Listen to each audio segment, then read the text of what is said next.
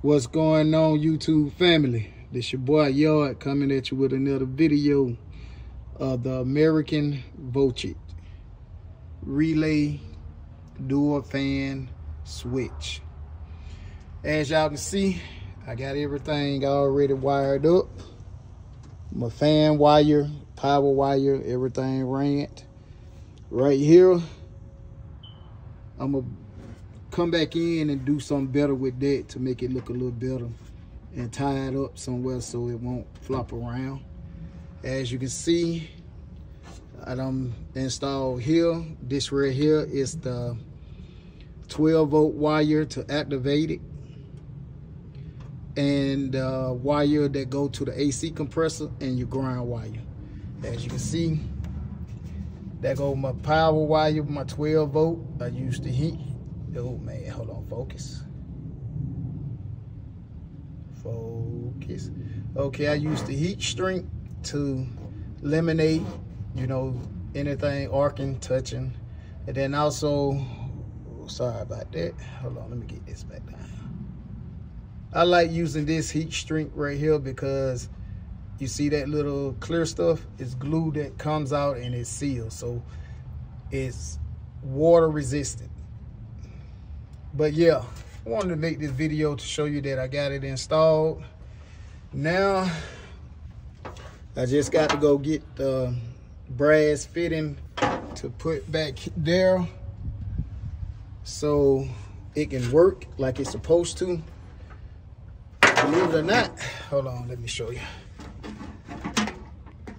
As y'all can see, it's working. You really can't see because, okay, there you go. It don't stop where it started back. But yeah, like I was saying, it's a button right here that shows you, I guess, the degrees or whatever you can set.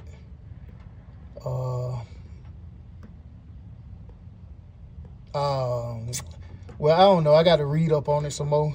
But once I learn a little more, I'm going to make a full video of showing you how to set it up, how you get it to work. But right now, since I got the plug, well, sorry about that, y'all. Hold on, let me zoom out. I got the temperature switch plugged in, but if I unplug them, unplug this, see, automatic, and watch this one. This is gonna come on in a second.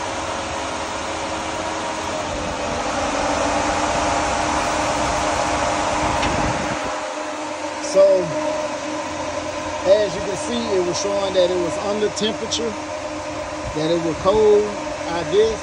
Not cold, my bad, sorry. That, I guess it was hot, so what it did, it turned them on. It is flashing that, so I guess it's saying it's an error somewhere, so what I got to do, let's go out there and go get like the little adapter.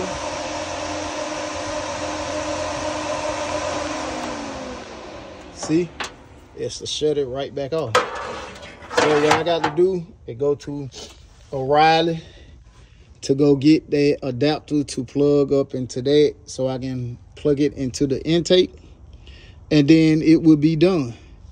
So what y'all think about this little setup right here? Leave in the comment. Tell me if y'all ever dealt with them. If y'all know how to set it up, or if you don't ran this on your hot rod or not. Let me know what's going on and tell me what y'all think about it. Remember, man, to like, to comment. I like the feedback.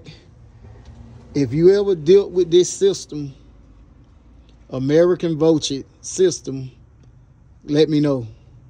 And also, they do have a piece that you can slice right here and put like a piece in there, and then run this straight into the hose. I was thinking about ordering that. So what y'all think I should go with?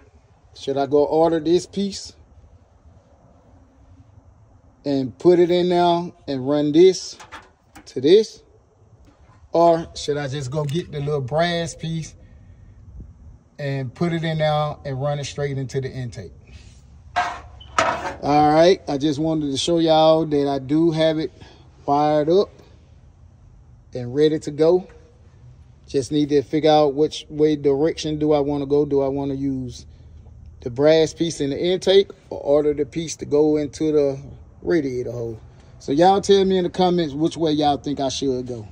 This your boy Yard, signing off.